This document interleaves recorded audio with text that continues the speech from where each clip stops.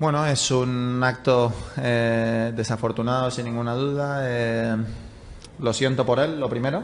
Tengo una buena relación con Alexander y al final no te voy a decir una cosa distinta, ¿no? Al final creo que se merece la sanción porque no se puede actuar de esta manera, ¿no? Esta es una realidad. Yo creo que él es consciente de ello y ojalá que esto también sirva de aprendizaje para él y para otros jóvenes que a veces también pierden un poquito los nervios en la pista, ¿no? Creo que al final es lógico que la organización que rige nuestro deporte pues se haga respetar y haga respetar a los jueces de silla y al deporte en general, con lo cual en ese sentido no voy a entrar yo en lo que es justo o lo que no es justo a nivel de sanciones, pero al final sí que se tiene que parar un poco según qué tipo de actitudes que últimamente se ponen un poquito más de moda, ¿no? Y de alguna manera pues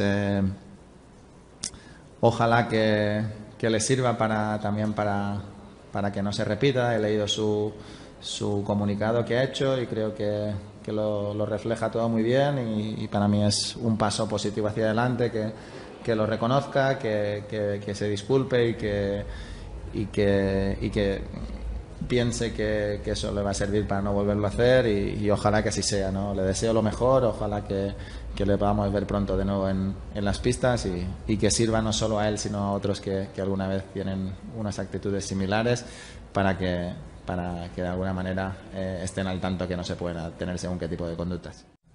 Yeah, I mean, to be honest, I think the way we see the situation right now, when we look back, I think that's what happened to me a few times. He made a mistake. He paid for it. From what he says, he understands that he made the mistake, and that's the most important. People, no matter which job, which sport, everybody makes mistakes. Somebody less, somebody makes bigger ones, maybe more times. Somebody doesn't learn them, or for some reason cannot stop from doing something or something like this. So I think, yeah, was definitely not nice what he did, but he understands it also, and he already got his punishment, if we can say like this. So I don't see much what I can actually say about this. As I say, you know, from my point of view, I understand when you make mistakes, but you regret it, and next time you try not to make it. As for the Acapulco situation, you know, I saw the video, I saw Sasha's statement. I think he said it all in that statement. You know, he realizes that it was a mistake. I understand the frustration. You know, sometimes on the court, you feel in the heat of the battle, lots of different emotions, different things happening in your head, and you know, I made mistakes in the past where I had tantrums on the court, so I understand that you know what the player is going through.